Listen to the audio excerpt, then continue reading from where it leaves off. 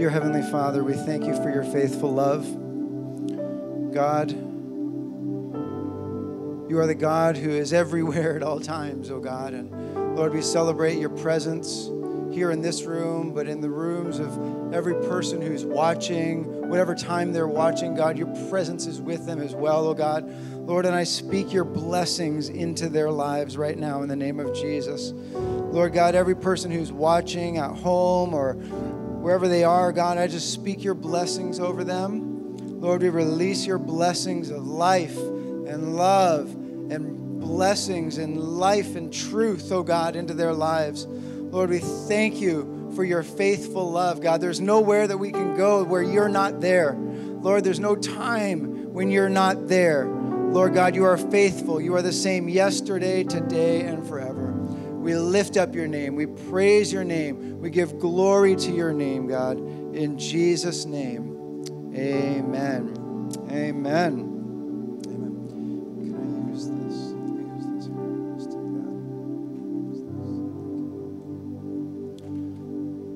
All right. Hello, everybody. Hello, everyone watching online, at home, on your phones, on your computers, on your TVs, wherever you are. Welcome to New Life Fellowship. Welcome to church. We want to thank you guys for joining with us, and we hope that you've been blessed with the worship like we have here, and we hope that you'll be blessed with the word here today as well. What we're going to be talking about today, let me just grab a few things here. What we're going to be talking about today is we're going to continue our series on the 10 Commandments. We've been enjoying ourselves walking through the series on the 10 Commandments and just talking about God's principles that he has for us through these 10 Commandments. The first one that we talked about, the first command of God, was the principle of priority. Second principle was the principle of purity. The third is the principle of humility. The fourth is the principle of rest. And the fifth is the principle of honor that we did last week. Today, what we're going to be talking about is the sixth command, and that sixth command is the principle of love. The principle of love. So, if you're at home watching, what we'd love for you to do is grab your Bibles, grab a notebook. This is not entertainment. This is not watching a video on YouTube. This is not for you to be entertained, but for you to be blessed, for you to study with us. So grab your Bible, grab a notebook, take notes, and whatever God's speaking to you, just write it down, and so that you can just receive a lot from this, and hopefully God will speak something specifically to you today. So if we open our Bibles to Exodus chapter 20, verse 13, there's a very, very short command. 4 words. You shall not murder. You shall not murder. That is the sixth command. The sixth command. So we know, as we've studied in the past few weeks, that these principles are not things that we need to do. It's not a checklist to do, okay, I did that, I did that, I did that. It's not a checklist that we do in order to receive salvation. We're all sinful. We see that in the book of Romans. Every man has fallen short of the glory of God, every person. We all have sinned. But God does not expect us to keep the commands in order to receive salvation. He did that on the cross. He redeemed us. He saved us. He gave of his blood for our redemption, for our lives, for our salvation. And so that salvation is only in Christ alone. We can't do that. The minute we begin to think that we can earn our salvation, we're living in deception. That's nothing that we can do. But these principles in the 10 Commandments, these principles are principles in how we can live in good relationships. And the first few commands are talking about our relationship with God. And the following ones are talking about our relationship with others, how we can have a good relationship with others. And the command, you shall not murder, is obviously a good command for us to have good relationships with people. You can't have a good relationship with someone after you murder them. That's not possible, okay? So in order to have a good relationship with them, we have to keep them alive, okay? So, you shall not murder. Let's have good relationships. But why is this the principle of love? Well, what we're going to do today is we're going to look at 6 different points. The first 4 points are looking backwards from murder and how things develop into murder, what comes before murder, and then all the way down, and then we'll find out some of the things that might actually be in some of our hearts that we can think, oh, wow, I'm kind of on that road a little bit. Let's ask God to change us. Let's ask God to make us more like him. So, why is this the principle of love? Well, murder is a result of hate. Murder is a result of hate. And if love is the opposite of hate, God says, do not murder or do not hate, that could be the principle of love. This makes this the principle of love. So how can we love each other becomes the opposite of you shall not murder. How do we think the best about people? How do we have good relationships with people? How do we put other people first?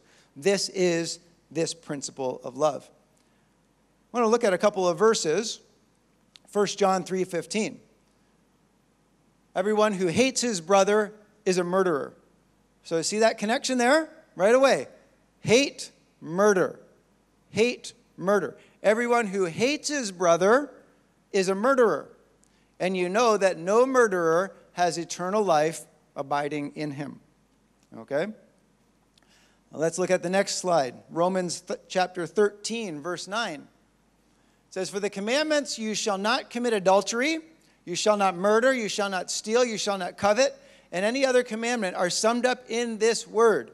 You shall love your neighbor as you love yourself. When Jesus gave the greatest commandments, they were 2. The first one is, love the Lord your God with all your heart, mind, soul, and strength. And love your neighbor as yourself. This is what Paul is talking about here in chapter 13 of Romans. And so Jesus added at the end, if you fulfill those 2 commands, love God, love others, like you love yourself, then you will fulfill all of the commands. And Paul is bringing this out in Romans chapter 13. So we see the relationship with others. These are the relationship with other commands. Murder, commit adultery, covet, all of those. Love your neighbor as you love yourself. And so we see that here. That murder is connected to hate, and love is the opposite of hate. So our first point that we want to look at is hate precedes murder. So we're working our way back from murder. Okay? So we have murder. And what's the next step before murder? Because you don't want to get to murder. You want to kind of knock it off before we get there. Because we don't, the command says don't murder. But hate precedes murder. Okay? So hate is what precedes murder. Now let's look at Genesis chapter 37. This is a story of Joseph and his brothers. Okay, so what happened is Joseph was the favored son of his dad. He got a coat of many colors, and he had these dreams. And he told his brothers these dreams. And the dreams were basically, you guys are going to be bowing down to me. And then the second dream was similar to that, but it wasn't just his brothers, but it was his mom and his dad too. And they were dreams from the Lord, and Joseph told his brothers all the dreams that happened, and they began to hate him. Okay?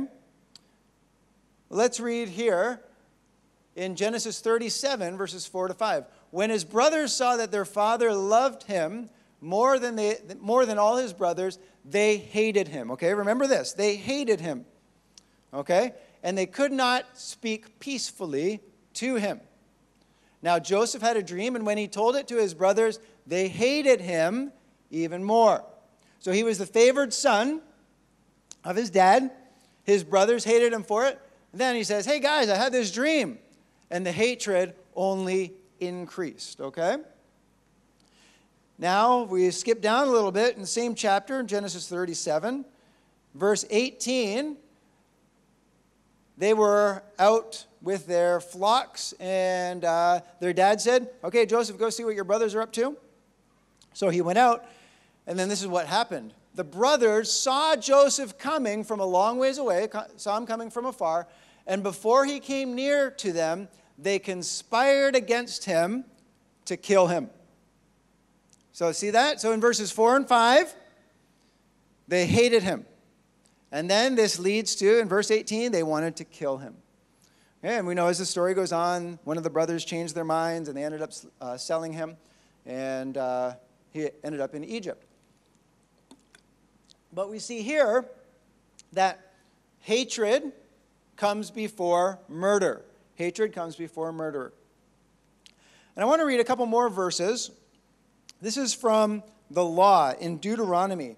Now, in Deuteronomy, we have our 10 Commandments, or in Exodus, we have our 10 Commandments. Deuteronomy chapter 5, we also have the 10 Commandments.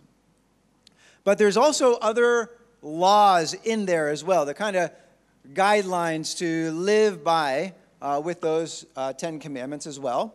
And I want to read a couple of them, one in Deuteronomy and another one in Joshua. And so what they did in those books is, as they were establishing the nation of Israel, as they were going into the promised land, becoming their own country, they were building their cities, they were taking over from some of their enemies, they were having their own cities. But what ended up happening is God told them, in your country, in the land of Israel, make a few cities that would be called the cities of refuge. And the cities of refuge would be places that people can go when they have done something wrong to somebody accidentally.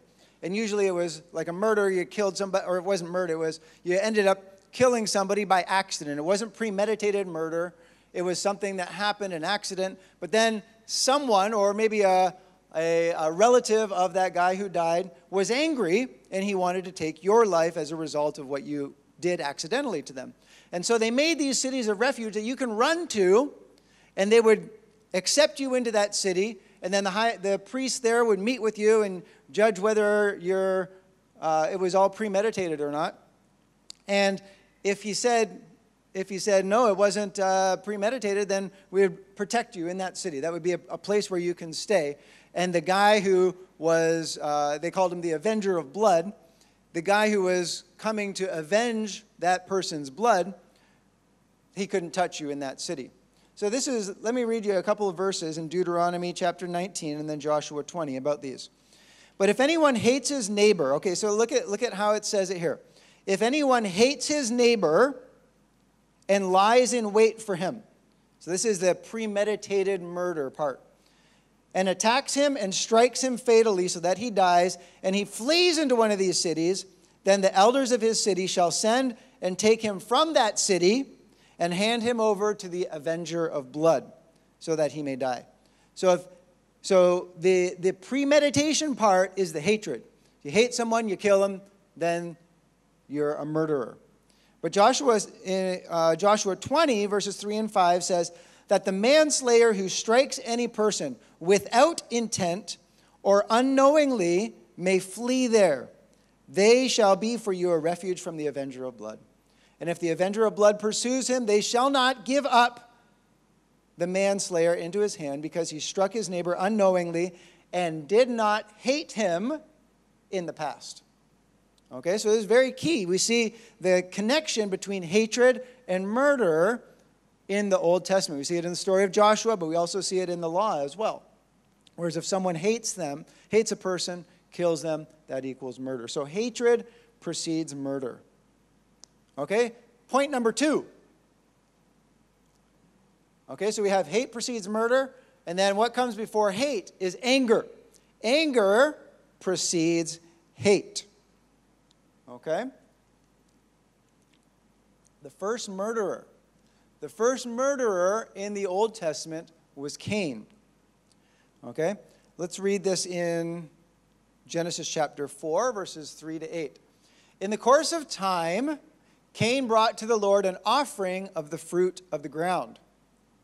And Abel also brought of the firstborn of his flock and of their fat portions. And the Lord had regard for Abel and his offering. But for Cain and his offering he had no regard. So Cain was very angry. Okay, so we see that Cain was angry and his face fell. Then the Lord said to Cain, "Why are you angry and why has your face fallen?" God continues talking to Cain. He says, "If you do well, will you not be accepted?" So God tells him, this is what you need to do. You'll be accepted. Everything will be good. But if you do not do well, sin is crouching at the door. Sin is crouching at the door. Anger is crouching at the door. And its desire is against you or contrary to you, but you must rule over it. Anger is crouching at the door. Then Cain spoke to Abel, his brother, and when they were in the field, Cain rose up against his brother Abel and killed him. So in the first murder, we see the anger, and we see the hatred, and we see the murder. Excuse me. Anger is an emotion. The Bible also says that we can be angry and do not sin. Some things that you can be angry about: injustices, things that are wrong against people that you know and love, or people that are downtrodden, people that are victims. It's okay to be angry about things, and even anger can motivate someone into action. But that action can't be sin. It needs to be fighting on somebody's behalf for something that has happened. But in our context here, anger leads to hatred, leads to murder. So anger precedes hate. Hate precedes murder. Okay? Sometimes we can have unresolved anger in our lives. And anger is an emotion. Sometimes anger is just something that shows you that there's something wrong inside of you. Those emotions are there. Why does that start to come up inside of you? Well, maybe you need to not look so much around you, but look inside of you. What is God trying to bring to the surface there that he wants to show you, that he wants to change in you, that he wants to correct in you, he wants you to grow? Those anger emotions can be good if we follow them to the Lord and follow them in the right way. But if we're going to blow up, and if we're going to say to, that anger sits in there and all of a sudden, we just explode at somebody and do something wrong and sinful, even with our words, not just our actions. But we need to be careful about that anger that's sitting inside of us. So we know that hate precedes murder, anger precedes hate. What precedes anger? Point number 3, an offense. An offense precedes anger. Listen to this verse in Mark chapter 6, verses 2 to 3. This is talking about Jesus and his ministry. It says, "On the Sabbath, Jesus began to teach in the synagogue, and many who heard him were astonished." Okay, sometimes we think the word astonished means, oh, wow, in awe of somebody or in awe of something. This is a little bit different of a Greek word. It's astonished, meaning like not always in the context of something great. It means like, wow, what's almost in an angry sort of way. They're getting riled up because of what they have heard Jesus teach. They said, "Where did this man get these things? What is the wisdom given to him? How are such mighty works done by his hands? Is this not the carpenter, the son of Mary, and the brother of James?" And look what it says at the end. "And they took offense at him." They took offense at Jesus. So Jesus was there, and he was preaching, and he was teaching, and the wisdom that he was sharing was something amazing and something that they'd never heard before. Other passages talk about Jesus. They asked, where did he get this authority? He taught the word of God with authority. But here it says they were astonished, and they took offense at Jesus.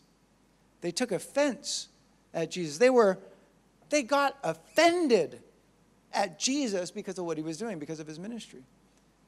They were offended at him. In another passage in Luke chapter 4, verses 28 to 29. Jesus went into the synagogue, and this is the famous passage where he opened up the scroll of Isaiah.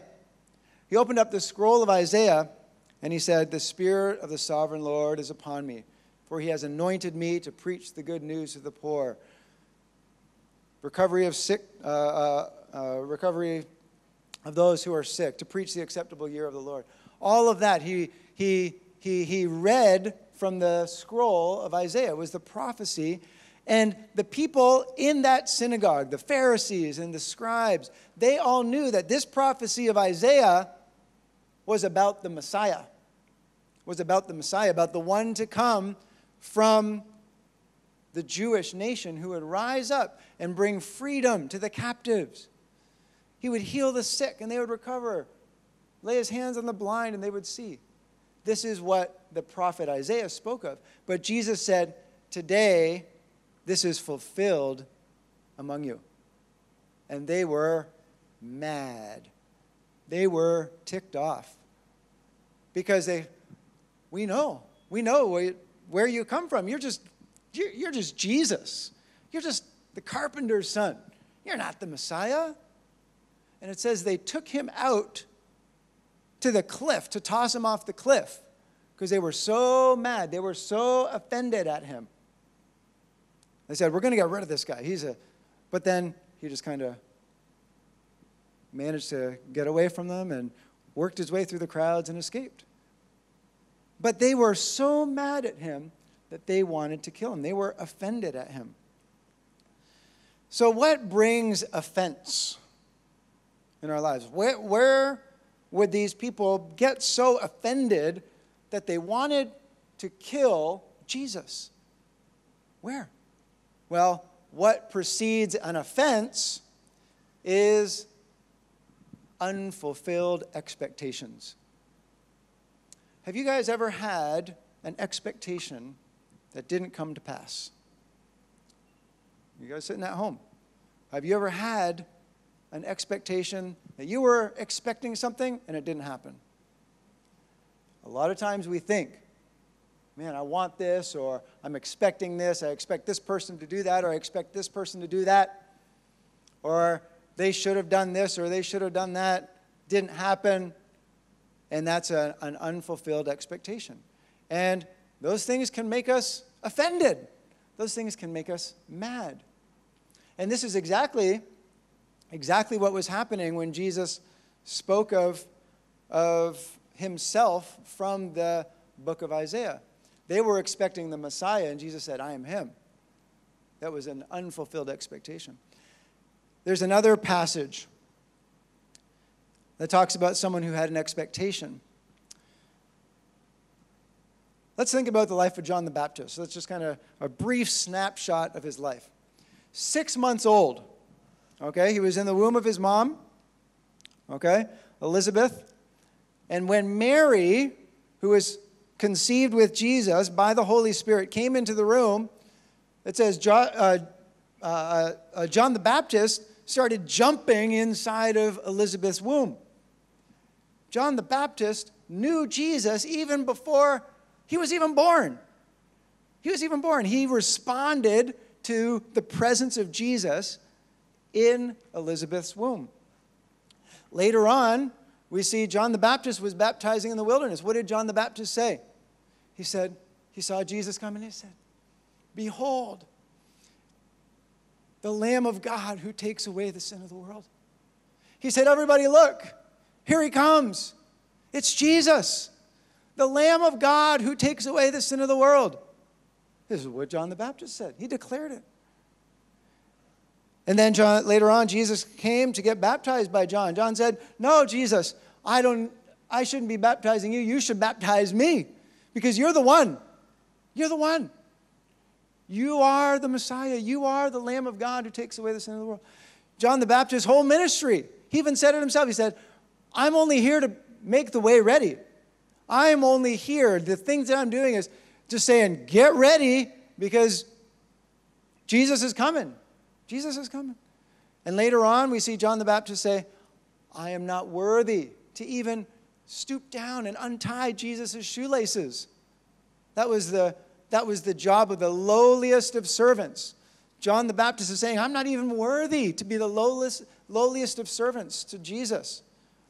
And he said, and then later on, Jesus was baptizing people, and John's disciples came to John and said, hey, look, Jesus, he's baptizing more than you. And John said, you know what? It's okay. He must increase, I must decrease. These are all the things that John the Baptist said. But look at something that happened here. In Luke chapter 7, I'm just going to read this. But I want you to see, this is the same John, okay? John was in prison, okay? John was in prison. John's disciples told John all about these things. So then John summoned 2 of his disciples and sent them to Jesus, asking him, are you the one? You catch that? John said to Jesus, are you the one? Are you the one? Well, John's whole ministry up till that point, he's the one, he's the one, he's the one. Lift him up. He's greater than I am. He's the one. And then when he's in prison, Jesus, are you really the one? Are you the one? And this is what Jesus responded. Go and report to John what you have seen and heard. The blind receive their sight. The lame walk. Those with leprosy are cleansed. The deaf hear. The dead are raised. And the poor are told the good news. In verse 23, listen to what Jesus says. And blessed are those, or blessed is the one who isn't offended by me. So Jesus said to John, these are all the things that are happening. The lepers are being cleansed. The blind are seeing. The deaf are hearing. The good news is being preached. But don't be offended. Don't be offended. I think John probably had some expectations of Jesus. Here he is. John is in prison. The cousin of Jesus. Jesus is out doing all this ministry. And why didn't Jesus come to visit John in prison? Why didn't Jesus do a miracle and, crash the bars of the prison and miraculously set John free? Maybe John had these expectations. Jesus said, don't be offended. I think sometimes in our Christian life, we can have expectations. And I think God's just reminding us, he says, I'm God. Don't be offended at me. Don't be offended at the way that I do things. Trust me. Even if things don't work out just the way that you think they should, or even when things are difficult in your life, or you send your disciples to me and really wonder if you're the one, don't let your offense turn into doubt. Don't let your offense turn into doubt. John the Baptist was offended because he had improper expectations, unmet expectations. And as a result, his faith began to shake and said, Jesus, are you the one? Are you really the one? I said it all this time, but are you really the one? His faith was starting to shake during that time. And I feel like we need to be on guard. We have to guard our hearts with the things that happen in our life, because sometimes we're expecting something, we want something, and things don't work out just the way, and we can get offended through unmet expectations. But let's guard our hearts. So we see the line here. Unfulfilled expectations leads to offense. Offense leads to anger. Anger produces hate, and hate leads to murder. But what is the key to short-circuiting that whole line? And it's love. That's why we've called this the principle of love.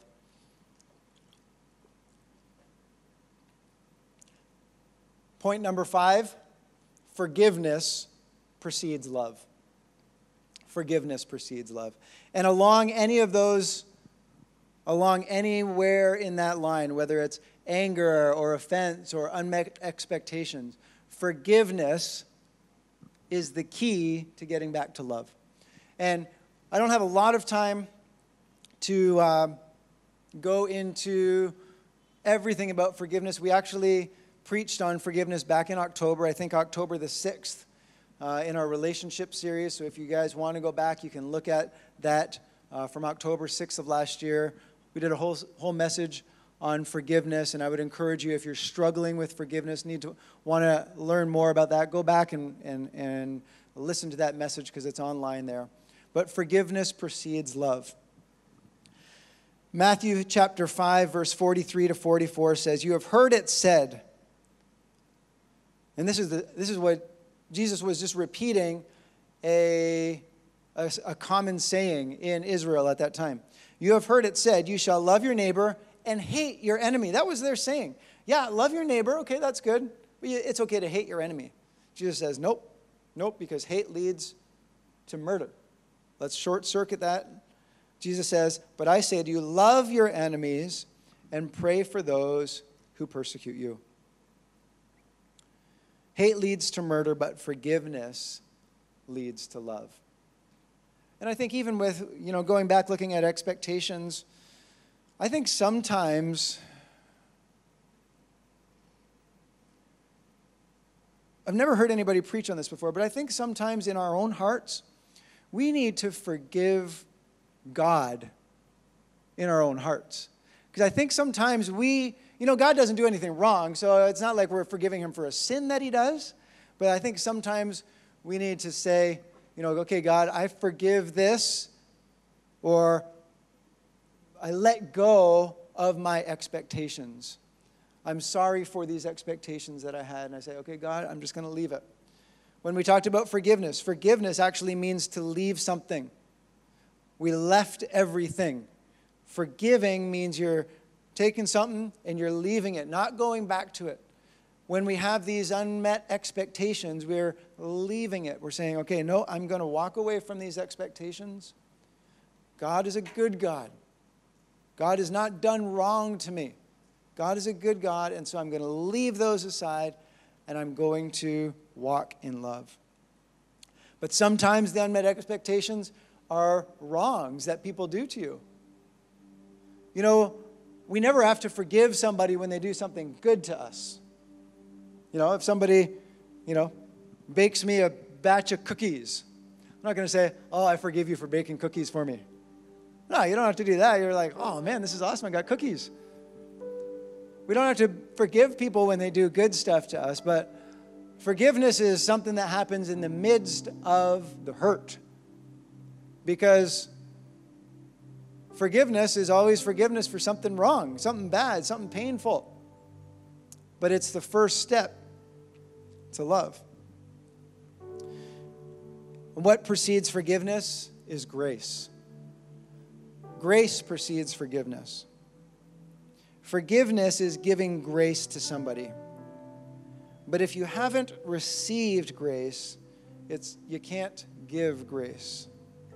If you don't have an experience with grace, if you haven't experienced grace from your Heavenly Father, if you haven't experienced forgiveness from Jesus, if you haven't experienced that grace, it's really, really hard to give grace. You can say, "I forgive you," but you're still holding that hurt in your heart. Grace comes through us. We receive it, and then we can give it. Grace comes through us. And so, in order for us to forgive others and live in love truly, we need to receive the grace from our Heavenly Father. He's got boundless grace, unlimited grace, a grace that has no boundaries. God doesn't say, "I'll forgive you for this, but I can't forgive that one." No, that's not. God doesn't keep a record of rights and wrongs. He's gracious. We say, "God, forgive us." And for some reason, even when we don't mean it 100%, God says, "I love you. I love you. I want you to experience grace." God wants us to live a life of grace. Every day, His mercies are new every morning. Great is your faithfulness. God wants us to live a lifestyle of grace. So when you do wrong, God forgives. When you make a mistake, His grace is there. But that's also how we can live in love with other people. When other people do wrong to us, that grace should be there. That love should be there. That mercy should be there as well. You know, the word offense, it means a stumbling stone. It can also mean like a stick. And I brought this box up here. Let me just show you this here at the end. I don't know if you guys have ever done this as kids, but sometimes what people do is they put a little stick under a box like this. Maybe they put a little treat under there for an animal to crawl under, maybe a cat or something like that. You want to catch it. And then when the animal goes under, you got this string here.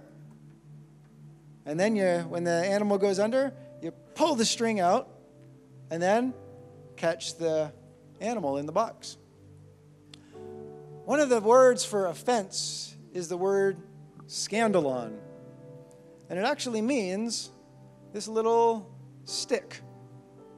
A stick to trap somebody. Or like a snare. Sometimes when people bend a small tree over and tie a rope around it, and then it shoots up. It grabs. It's a trap. An offense is a trap. It's like a stumbling stone. And sometimes people don't forgive, but they stay trapped. They're the ones who are trapped. They're the ones who are stuck under the box trying to get out. Or maybe it's like a stumbling stone, and some people, they pick up the stone and they carry it around in their pocket with them. And so they got this stone. And sometimes you meet people and they tell you about their stone that they're carrying around. Oh, this person did this to me. This person did that to me. I remember when this person, they tell everybody, it's like a prized stone for them. Yeah, but it's a stumbling stone. Then you ask them, how long ago did that happen? Oh, 20 years ago. And you're still carrying it around? Because they haven't learned to forgive. And they stay trapped for all those 20 years with an offense. And they don't live their lives. Forgiveness helps us to live in love, but it also helps us to live in freedom as well. Because you're not talking about it over and over and over. I have a friend. Lots of times when we get together with him, he'll talk about, oh, this happened and that happened. Like, yeah, so many years ago. Just get over it. Forgive. Get on with your life. That's what God wants us to do. He wants us to live in love, wants us to live in liberty, wants us to live in freedom. God is so good to us. In order to live in love, we need to forgive. In order to forgive, we need to experience grace and give that grace to others. And as we do, we can short circuit. We can get out of the pathway to murder. Okay, remember? Murder, hate, anger, offense, unmet expectations. But forgiveness cuts through all of that. And we can live in the liberty, we can live in the joy, we can live in the freedom that God has for us. And this is God's principle of love. Amen? Let's pray. And I just want to speak to all of you guys online. If you need any prayer, please contact us at New Life Fellowship. Contact us through our Facebook page. Comment on these videos. Say, man, I need someone to pray with me. We would love to. We have a team ready. We have a team who's wanting to connect with you and to pray with you, to share with you, to help you through these times.